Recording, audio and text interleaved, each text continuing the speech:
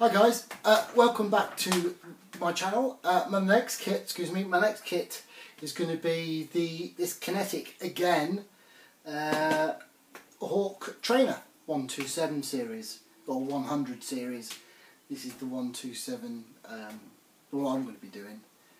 Oh, just get on and have a look at it, shall we? Let's go and do that. I'll see you in a sec. Okay, lads, let's take a look in the box. What I always seem to get with my boxes, I don't know about you, they always come falling apart. Anyway, that's the front of the box. It's not a particularly big box, to be honest with you, because it's 132. But I'm struggling to get it into my into shot. But we'll have a quick look on the sides here, because it's a little bit something a bit more of interest than what you'd normally have. If you want to look at that bit of write up about the Hawk Trainer, got some nice photos. Outside the kit number is K3206. There's something on there, then a rubber dump, and that on there, same as the other side. Oop, wrong way around. Box art is, you know, it's okay, I suppose. So if I want to show you the inside, just to show you this is all comes sealed. What I'm going to do is take all the stuff out of the bags, because really you don't want to see someone taking plastic out of plastic bags. It's pretty boring. Okay, so see you in a sec.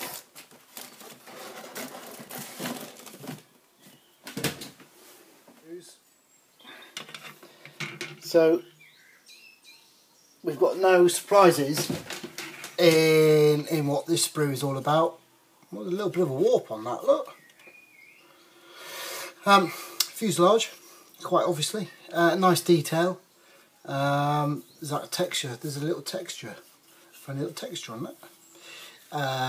The rivets on the back here does seem to be a bit too massive. I'm no expert on the Hawk Trainer. I'm no expert on much things really, but don't expect this to be a full breakdown of every nut and bolt on it, but they do seem to be a little bit what's the word, in your face, but at least they're there. So detail's quite good everywhere else. It does fade a little bit in certain areas. No, that looks fine. Internally, cockpit's got something going on. Though interestingly, if I can get my words out, this ribbon is more pronounced than the front cockpit, which is interesting, which I hope you can see.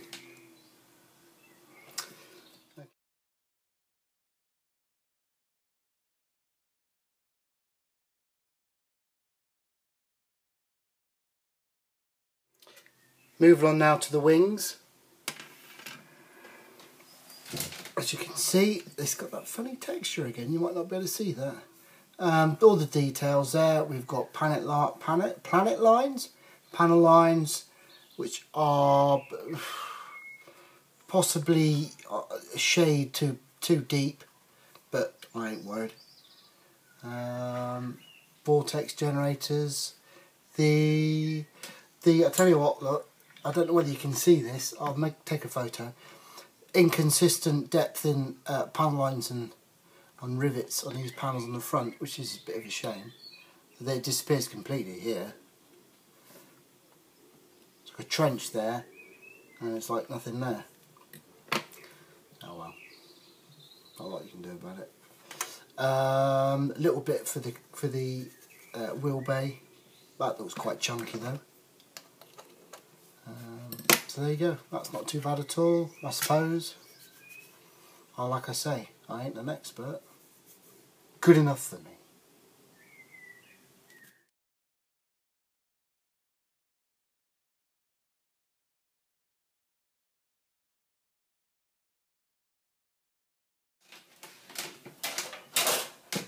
Moving on to some smaller parts, we have the seat. We have We have combing and the central combing part. We've got one piece undercarriage struts. Nice instrument panels, which is which is a bit of a shame, because I'll show you why in a minute. That's quite nice then. Gear bay doors look okay to me. We've got two-piece wheels, rims, odds and sods, pit-up tube. Well, that's going to go. I'm using that. That's not too bad. It's a little bit burry. It's not quite as sharp as you'd like, say, a Tamiya kit would be, obviously. But, you know, it's okay.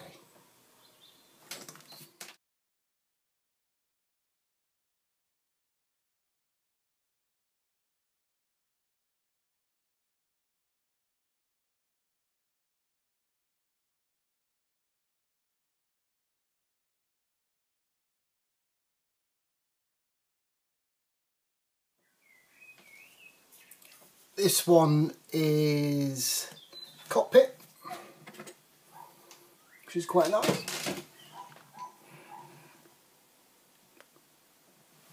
Which is nicely detailed. The switches, which again, which is a bit of a shame for me. There's nothing inside for the front wheel bay. This would be the air brake area. There's not a lot going on. Don't know if there's supposed to be. I wouldn't have thought there'd be much actually in there in a real aircraft. Front part of the fuselage there. Two-piece intakes, which is going to give us a nice scene. Whether you'd see that, I don't know. Possibly be whatever colour it is. I guess it depends. White, I'd assume. Fan for the engine. You probably won't see that anyway. So that's not a bad little sprue. Shame about that.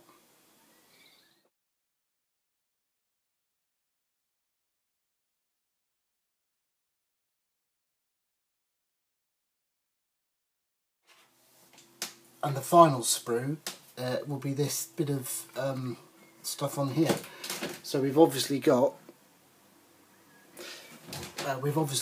the sidewinder, which isn't brilliant. The detail on there fades away here. It's not sharp at all. But hey, I've got nothing to replace it with, so I'll have to use it. Fuel tank, centerline tank, and some flaps and stuff going on here. Internal for the wheel bay. Bit more for the sidewinder. Yeah. So it's all okay. The Kinetic, it's okay. It's not the best, obviously, but it's probably good enough for me.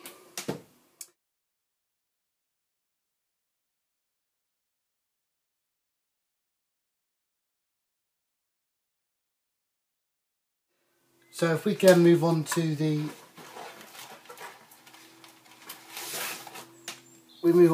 decal sheet. Let's just see if I can get you in shot for that, because again, it's quite big.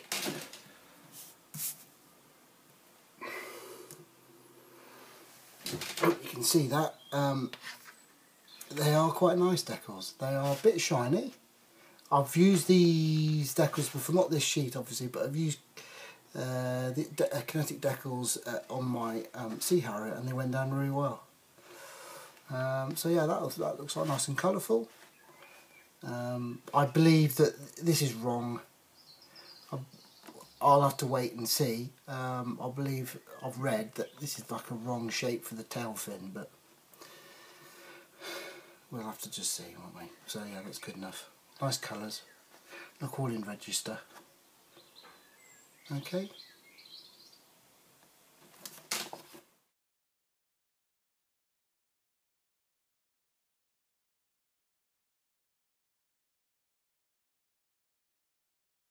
So then obviously we come then to the instructions, which I won't bore you with. going through. There's only, like I said, I think there's only 150 parts in this kit, so it's not like it's enormous. So I think it's going to go relatively together, relatively well, if I get my words out correctly. The scheme I'm going to be doing, just to let you know, will be the Australian one, that one there, with the black top and the two-tone grey camo on the wings. Although that one looks absolutely fabulous, but no good for me.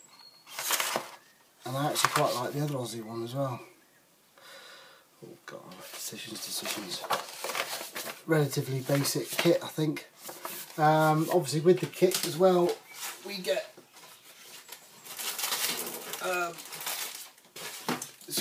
we get a bit of PE. So I won't get it out because we've all seen PE before. I hope that's not bleaching out on you. You can't quite see it, can you? If I held it at that sort of angle there. It's got belts, various grills, and odds and sods for stuff. It's quite thin. It should be well usable. We might as well, while we're at it, have a look at the glass. So excuse me. Let's see how sharp this is. Hope you can see that. I mean, it looks absolutely fine, doesn't it? That looks well good enough. Real nice and clear. See my finger in that. Really nice and clear. I haven't got a mask set for it, so but I think I can mask around these areas. It shouldn't be too bad.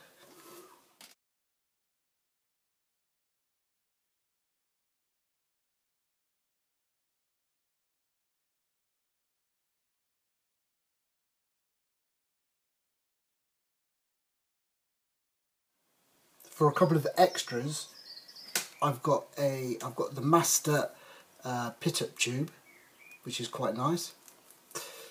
That should come out if I can glue that on properly, unlike the other me FRS 1 which keeps falling off.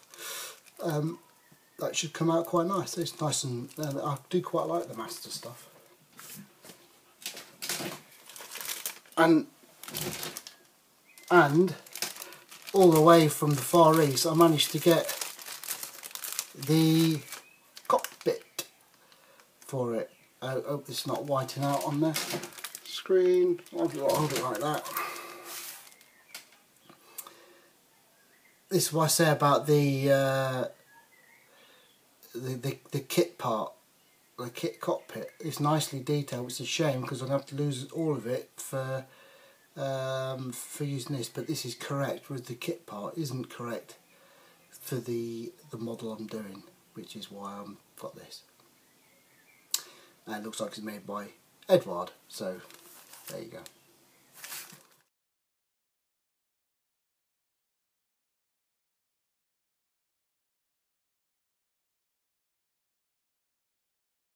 So back to me. There you go then. Another Kinetic kit. That'll be two.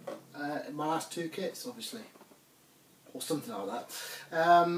It looks okay. There's a very small part count, I'd guess you'd call it, for a 32 scale. I don't do a lot of 32 scale, but 150 parts, you'd get that in, I think it's 150. Hang on. Yeah, 150. It says there, look, 150 plus, so 151. You'd get that in a 148 Airfix kit. So I think this will go together relatively quickly. Hopefully it will be with not too much problem. It's going to be built for the first group build on the British Aviation In Scale Facebook group. If you've come across this video and think, oh, what's all that about? It's primarily, the group is primarily obviously involved, interested in British aviation. Our group build, Brit Bird Abroad it's called, try saying that after a couple of Long Island iced teas, is obviously any British aircraft flown by an overseas air force. That's basically what it is. It's not. Yes, it's as easy as that. It's quite simple. British aircraft, flown by an overseas air force. We've talked about this before. If you know about this, skip this bit. If you don't, come and find us, and there'll be links and stuff to the group and to the group build. So come along and join us. This is what I'm going to be doing. Well, I'm going to attempt to do. It's going to be. I think I've said on the little video. It's going to be the. I might flash up. Actually, tell you what we'll do. I'll quickly flash up a photo of what it should. Hopefully, it will turn up like.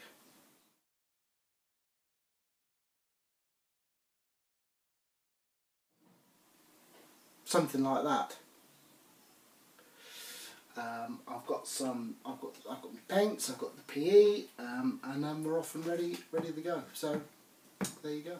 So that's it. Not much more to say. Hopefully we'll see you on the group,